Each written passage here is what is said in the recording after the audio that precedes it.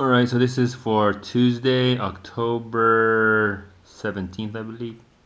Yeah, Tuesday, October 17th, math homework. Let's get through it. Alright, so number one.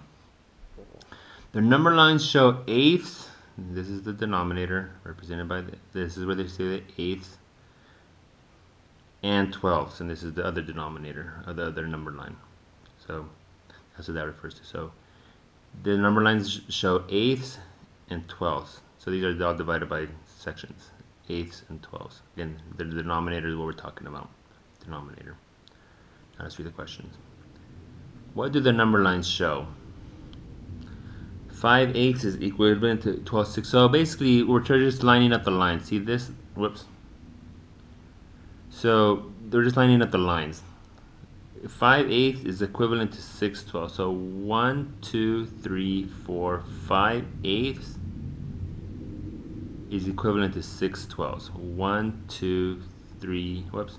1, 2, 3, 4, 5. This is 6/12. So 5/8. Do they look equal? No, they're not even close to the same line. Not the answer. That 6/8 is equivalent to 9/12. So this is 6/8, right? Is equivalent to 9/12. 1, 2, 3, 4, 5, 6, 7, 8. This is 9/12. Pretty lined up to me. This is the answer. We'll go through the other one just to be sure. 1/8 is equivalent to 2/12. This is 1/8. This is 2/12. They're close, but not quite. Not the answer.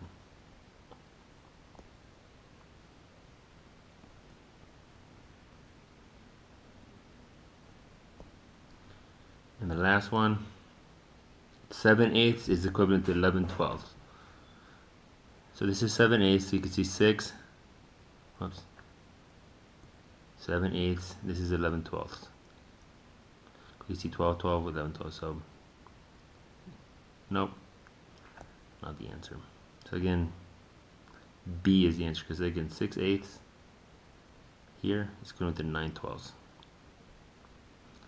That's our answer, B. Easy peasy. On to number 2. Okay, this is number 2. The question. Shelly has 4 different lengths of hair clips. She wants to wear a clip with a length equivalent to 14/16 inch. Which length clip should Shelly choose? So now we're going to look over the answers, right?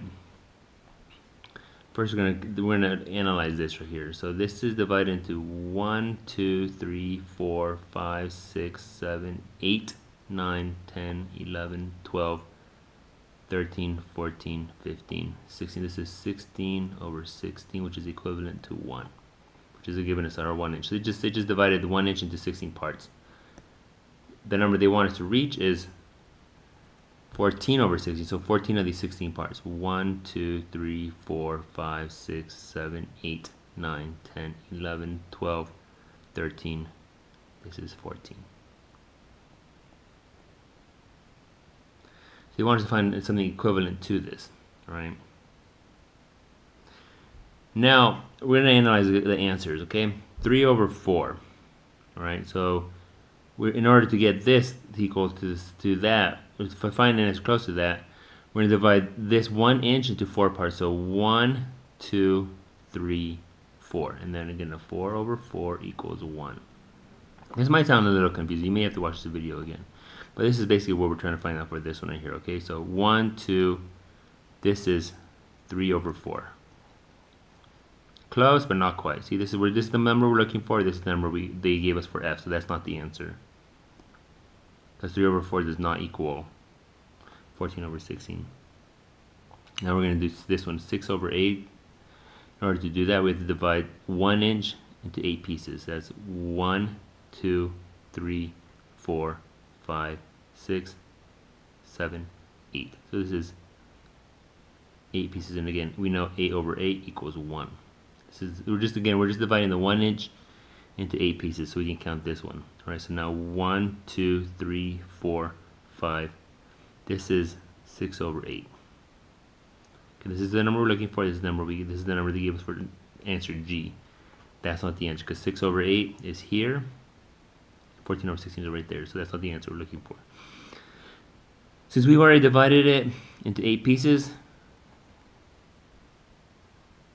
we can use the same division, same parts for letter number H, for answer number H. So 7 8. So instead of counting 6 8s, we're going to count 7. 1, 2, 3, 4, 5, 6, 7. This is 7 over 8. It lines up exactly with 14 over 16, which is the same. Again, the question is she wants to wear a clip with a length equivalent to 14. This is the same. Equivalent means the same thing, equal to 7 over 8, because we can see this is 7 over 8 right here. 14 over 16. So that's what we want something equal to that. This is our answer, right? And just to be sure, we're going to do number. We're going to do answer H just to make sure we got that correct. This is 14.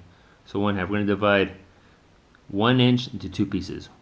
1, 2. This is 1/2. This is not the answer because 1/2 is here. 14, 16 over there is over there. Not the answer. So this is our answer right here. This is a little confusing, but you may need to watch this video again just to understand this. All right, this is number 2. This is number 3. Question. Carlos worked with equivalent fractions in his math class. He discovered that 1/3 is equivalent to 4/12, which is the same thing as saying equal to 4 over 12. What is one way Carlos might have determined this? He added the numerator and the denominator. Well, okay, this is already wrong because you never add the numerator. This is the numerator. This is the denominator. In no math do you ever add the numerator and the denominator to find an answer. That is absolutely wrong. You never add the top number with the bottom number. That's just not math. That's something that someone thought up that should confuse you. Not the answer. You never ever add the numerator with the denominator to get an answer. That's just never going to work.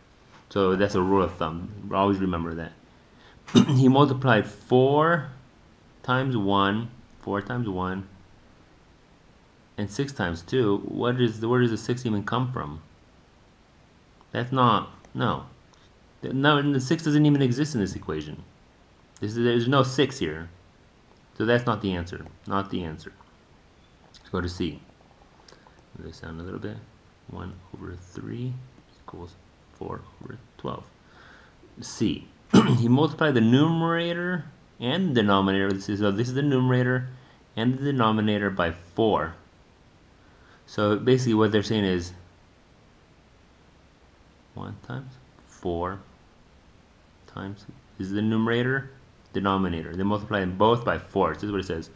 You multiply the numerator and the denominator in 1/3, 1 over 3 times 4 to find the equivalent fraction of 4 over 12. This is exactly right. This is exactly what you want to do right here.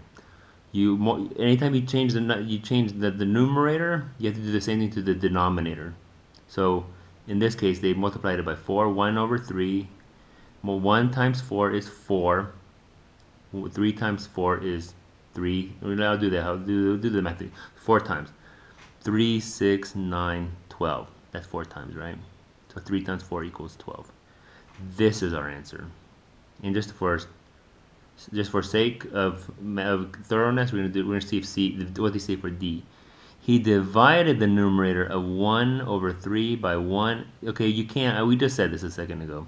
You can't. If you're gonna do something to the numerator, the top number, you have to do it to the same thing to the denominator. You can't do 1 and then change it to something else.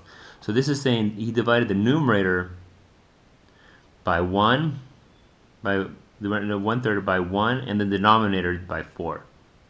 So that just absolutely doesn't make any sense. Even if you were to do that, it wouldn't give you the answer. 1 divided by 1 equals, yeah, you may or may not have learned this, equals 1. And then I divided the denominator by 4. So 3 divided by 4, I don't know what it is. It's like 0.7 something. It might be 0.75. I'm not 100% sure, but it's not 4 over 12. So this is wrong. That's absolutely wrong. That doesn't even make any sense. Again, we go back to C. This is the answer, C. All right.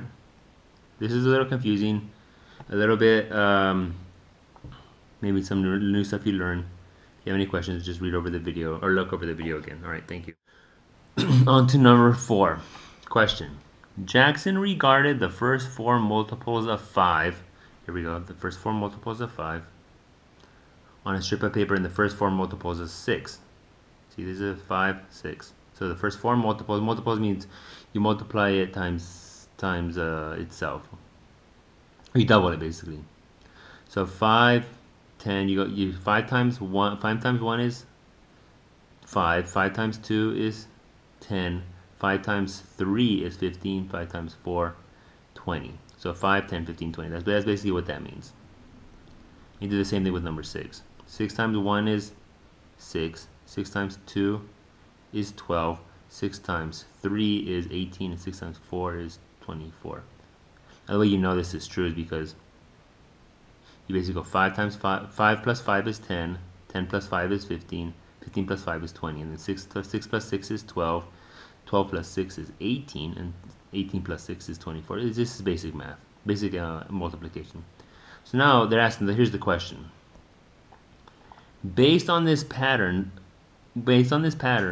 which is the next fraction equivalent to 5 over 6 after 20 over 24? So basically, this is where they're getting this. 5 over 6, this is the basic one, right? They're saying what is equivalent to this, because these are all equivalent to each other. 5 over 6 is the same as 10 over 12, which is the same as 15 over 18, and 20 over 24. So basically, they're asking, what comes next here? So basically, we're just going to add 5 to this top number, this top one, and 6 to this one. So we're basically the next multiple. So 5 plus 5 is 10. 10 plus 5 is 15. 15 plus 5 is 20. What's 20 plus 5? 25, that's right. Now we're going to do the same with the bottom one. 6 plus 6 is 12. 12 plus 6 is 18, right? 18 plus 6 is 24, right? So what's 24 plus 6? That's right, 30. So this is our answer. This is what they're asking. Said, what is it? These are all equivalent. 5 over 6 is equivalent to all these numbers going this way to the right.